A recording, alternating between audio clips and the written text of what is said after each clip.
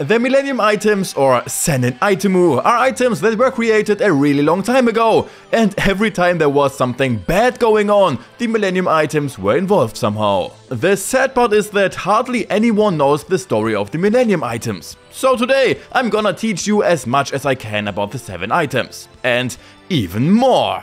First, let's talk about something in general. The power of the Millennium items is old. Really, really old. Atem's uncle, Akhenaten, the twin brother of the pharaoh, Akhenaten, created them with the help of the Millennium spellbook. But this book was created by Zork the Necrophile himself a long time ago, so that someday someone could create the Millennium items with it and he could be set free using them. Dieses Buch der Millenniums-Zaubersprüche enthielt den Schlüssel zur Macht, den nur die ägyptischen Götter kannten. And the way the Millennium spellbook was used to create the Millennium items seems really familiar to me, because Atem's uncle had to sacrifice a whole village, 99 people in 7 days, Full Metal Alchemist style, and melt their blood, flesh and bones together with gold to create the Millennium items. After that, all 7 items were sealed in the Millennium Stone, which was later used by Bakura to summon Zork. Also, Bakura was the only one who survived the massacre and was a little mad because of it. Honestly, I would be pissed for 5000 years too, locking children in playing cards and suffering from voice cracks my whole life. The Millennium Eye. The Millennium Eye is probably one of the more well-known Millennium items. Pegasus flexed with this eye whenever he could. 5000 years ago, Atem's uncle sacrificed his left eye to have it implanted. His plan was to use the eye to make his son Seto the pharaoh, which actually worked. So don't let anyone ever tell you that going for your dreams is stupid, even though he became ugly as fuck. Ihr Narren werdet nie verstehen, was ich durchgemacht habe. The eye has the ability to start shadow games and banish souls, as Pegasus did with Yugi's grandfather, Mokuba and Kaiba. Sie ist nicht ohne Grund leer, weißt du? Falls ich gewinne, fordere ich deine Seele, und zwar für immer. Additionally, Pegasus was able to read his opponent's thoughts until Yugi used the power of friendship to give him the side eye. The Millennium Key. The Millennium Key is one of the Millennium items that not much is known about. It's the only item that doesn't bear the Eye of Anubis and has the shape of an Ankh, the Egyptian symbol for life. Before Shadi got the Millennium Key, Yugi's grandpa's ancestor, Shimon, was the keeper and bearer of the Millennium items. He used that key to seal Exodia in 5 stone tablets and then released them during the fight against Zork. Zeig dich, du große Beschützerin von Ägypten! Exodia!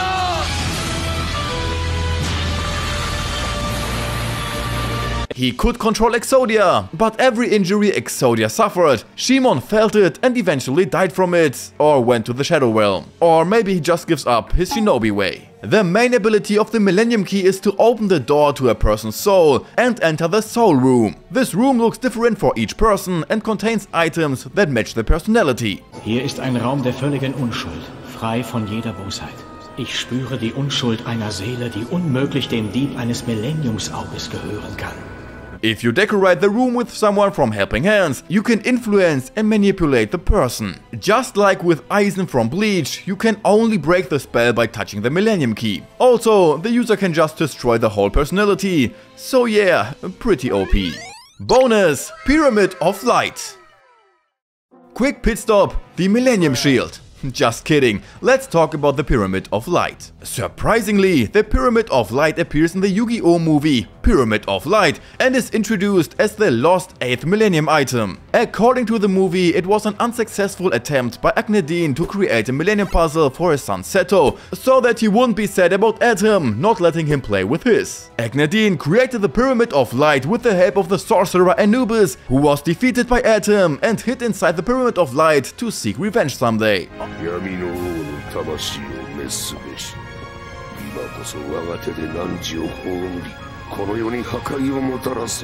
Of course, it's not surprising that he was defeated again with the power of friendship by Yugi and his friends.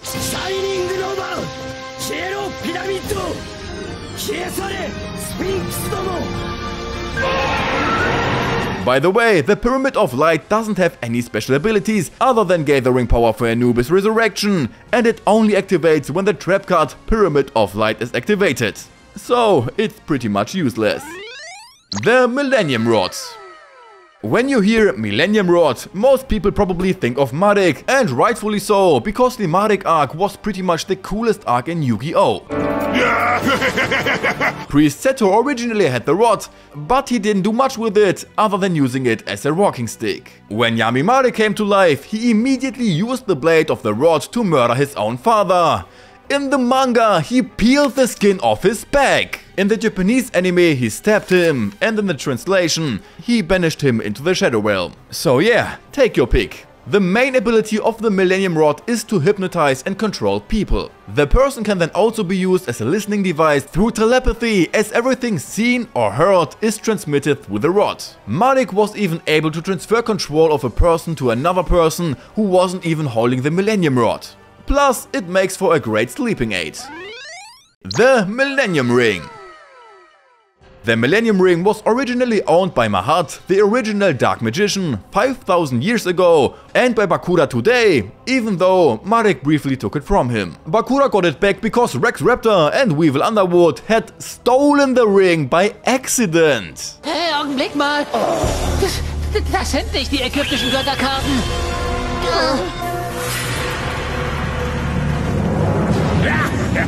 The true power of the ring can be seen in the movie Dark Side of Dimensions. There it went completely berserk. It illuminated Manny's mind, it transformed Aigami into his final form, Dark Diva, and then it transformed the Quantum Cube into a huge die, which absorbed the whole world and spread evil. Diva? Oh, der hat schon besser ausgesehen. In Yu-Gi-Oh! Capsule Monsters, one of the ring owners was Alexander the Great. He first used the ring's powers to slap everyone standing in his way, but then his personality split and he turned evil. Oh, and if you're not strong enough to control the ring, it stabs you, burns your soul, and you die. So yeah, risks and side effects. The fine print. The Millennium Ring's main abilities are to guide its owner like a compass to what he wants. Plötzlich, aus heiterem Himmel leuchtete mein Ring auf und zeigte direkt auf dein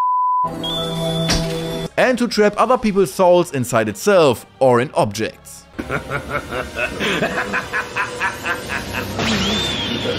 Nein, nicht schon wieder. The Quantum Cube. The Quantum Cube is like a new Millennium item from the Dark Side of Dimensions movie. The cube originally belonged to our favorite bald guy Shadi, but then it was passed on to Aigami after he used it to kill a man. You know, the evidence had to disappear somehow. And according to Seda, the cube is the 8th Millennium item. Yeah, she just decided that. The really cool thing about the cube is its ability to not only move its owner and others around, but even teleport them to other dimensions, which Kaiba could block with his UHD dual disc. That's how Aigami tried to get rid of Bakura and Joey, but he failed, of course. Oh, and the thing can transform into a dual disc too. Du sagtest, Technik hat Grenzen? Falsch.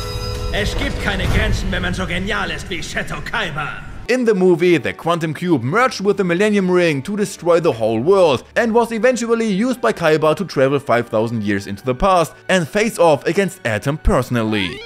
The Millennium Puzzle. Let's talk about the king of Millennium items, the Millennium Puzzle. When Pharaoh Agnem Cannon learned that the items were created by killing 99 people, he decided to sacrifice his own life and pass the puzzle to Atom. Shortly after, Bakura stole it to summon Zorg. There wasn't even a moment of peace for 5 minutes. Atom then sacrificed his own life to trap his soul and Zorg's in the Millennium Puzzle, where he was pretty smart about it. He included his own name in the magic spell and then resets his mind into factory settings, so the spell couldn't be undone. Ich bin der Sohn von König Agnamkanon und mein Name ist Atem.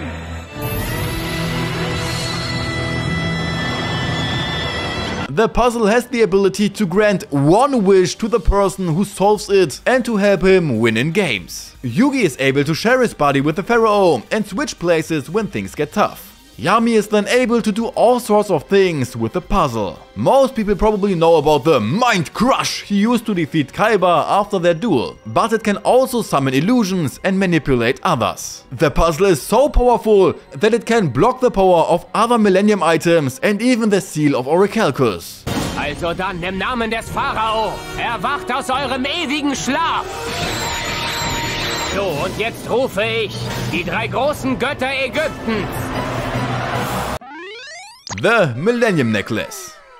The Millennium Necklace was once owned by an unnamed priestess under Agnum Canem and later by Isis, until it finally belonged to Ishizu. Ishizu can use the necklace to show Kaiba the past and even see into the future. However, her skill is not that great, as seen when she predicted that Kaiba would lose the duel against her, even though he just chat-like sacrificed Obelisk and won. Wenn du dich etwas mehr mit dem Duell und weniger mit der Zukunft beschäftigen würdest, hättest du wenigstens eine Chance, nicht zu verlieren. She then realized that she wasn't that good and gave the necklace to Yugi as a gift. In addition to its time-traveling ability, the necklace can also protect the wearer from dark magic. The Millennium Scale. There's unfortunately not much to know about the Millennium Scale's abilities. It's used to weigh a person's sins against the feather of Ma'at. If the person being questioned lies or shows their true evil self, the side opposite the feather tilts downwards as if the sins are pulling it down. If that side touches the ground, the person's soul is eaten by Emmet. Even a damn scale can't be harmless in Yu-Gi-Oh! Additionally, the scale has the power of fusion with the old car monsters.